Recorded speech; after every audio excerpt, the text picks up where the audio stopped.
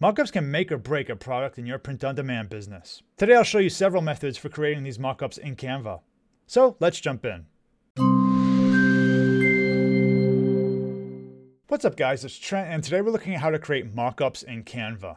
I'll show you a couple of different methods and you can choose which one you like based on your products and the style you want to achieve. So first let's look at Canva's own mockups. And we can access these by clicking the apps button over here. And then we can search for the app called Mockups. Now I think this used to be called Smart Mockups, but now it's just Mockups. So I'll click on this. And if we scroll down, we see we have tons of options here. There are different categories from smartphones to apparel, computers. If you see a category you like, you can click See All to browse more of them. And you can click the back button here to go back to the original list. Now I like the apparel option here. I'll click See All. And if you scroll down, we have tons of options here for t-shirts and sweatshirts and hoodies. So I like this one here, so I'll click on it. And it adds it to my canvas. And I can resize it so it fits the whole screen. Now if you're selling this product, you definitely want to make sure the image looks like the product you're actually selling. So be sure to verify that. Now I can add my design to this mockup. So you can add an existing photo or you can upload your own design. I'll click Upload for my own design. And I'll click Upload Files here. I'll navigate to the design on my computer here and I'll click Open.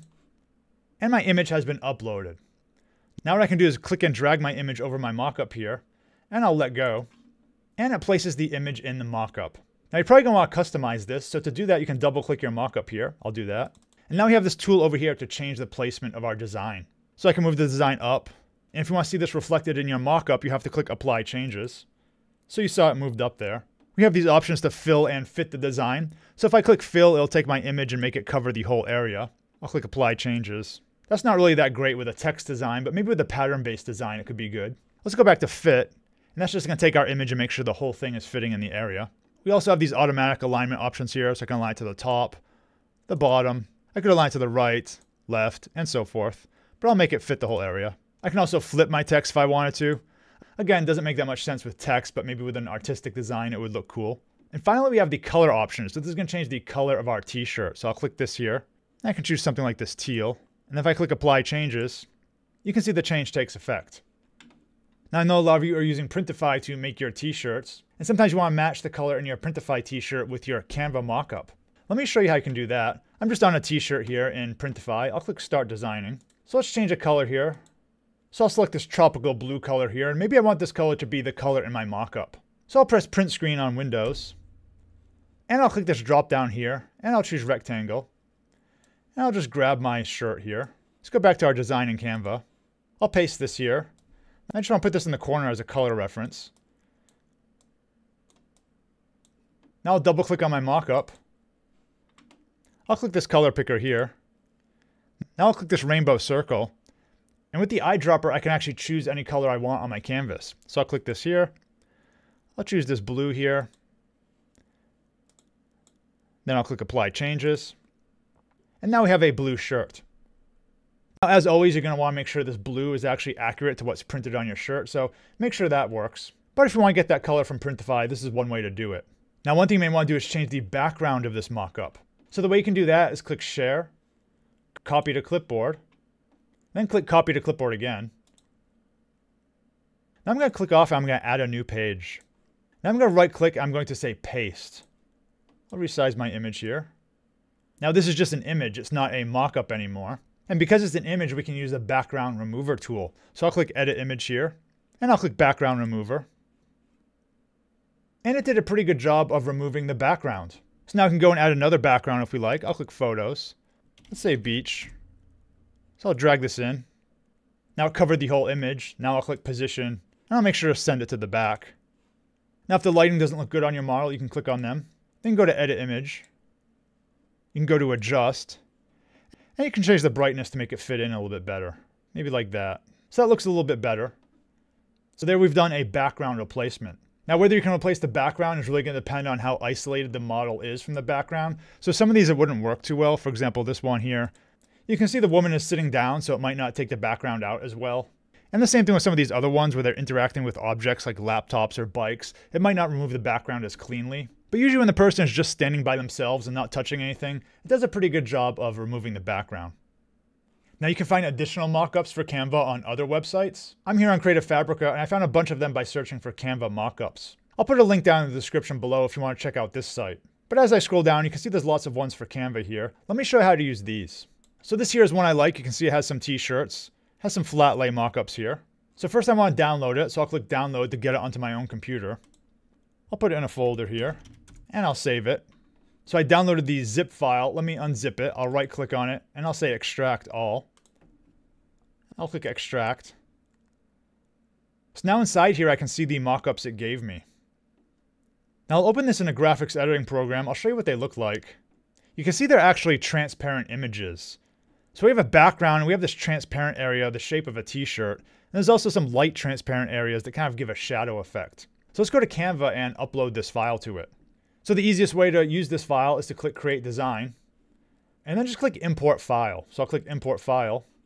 I'll browse to it on my computer. And I like this one here, 1.png. So I'll click open. I'll say use a new design.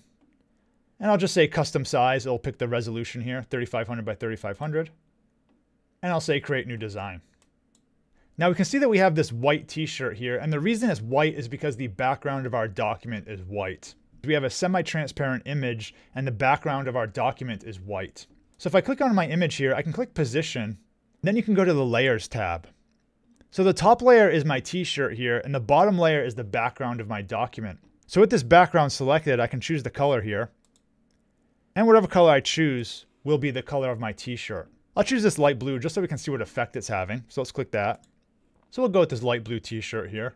Now I want to add my design to this. So once again, I'll click uploads. Here's the design I uploaded before. I'll click and drag it into my image. I'll put it right there. But the problem right now is that this image is actually on top of my mockup. And I want it to be behind so I can actually get that shadow effect going. So once again, I'll click on position. And now you can see my design is on top of my mockup. Let me drag it so it's below it. Then I'll let go. And now you can see we got this shadow effect there. And in fact, if you want to add a little more realism, you can click on the transparency here. And I'll just dial it down a little bit. And it looks a little more realistic there. But I can still reposition my design if I want. Get it in the right place. Maybe resize it a bit if that's not accurate to what it's really like. Now sometimes when you have multiple images on top of each other, it's tough to select the one you want. If you run into this problem, just remember to click position. And you can access the individual elements through the layers tab here. A lot of times when you have things overlapping, this layers tab is the easiest way to select things. I can also change the lightness and vibrance of my image. So I'll select my image here. I'll click edit image. And this is the mockup it's affecting. I'll click adjust. And maybe I want it to be a little bit brighter. I'll scroll down. Maybe I want a little more vibrance. I'll click off. So we've given our mockup here a little more unique style. And if we don't like that blue, we can always go back and change it to white. So once again, I'll click on my image, click position on the layers. Make sure you select the background. I'll click the color and let's change it back to white. And here we have our final result. Now, sometimes you have an image that doesn't have any transparency at all. It's just literally a picture of a person in a t-shirt, or it's a picture of a mug or some other product that you want to make a mockup for. Let me show you how you can use this to make a mockup. Now I have this image here that I found on Unsplash. Let me upload it to Canva. Once again, I'll click create design and I'll import from a file. I'll select that PNG. I'll click open. I'll use in a new design, custom size. I'll say 1964 by 2455 and create new design. So once again, I'll go to my uploads here. I'll click my image here. I'll just move it off the side a bit. I'll drag my design over here. I'll let go. I'll click this bottom image and I'll put it back into place. Now what I can do is select my design here. Once again, I can resize it to the correct area. Zoom in, and I'll put it here. Now this is kind of a basic way to do a mockup, but we can make it look a little more realistic. I'll select the design here, and I'll click transparency, and I'll just dial it down a little bit.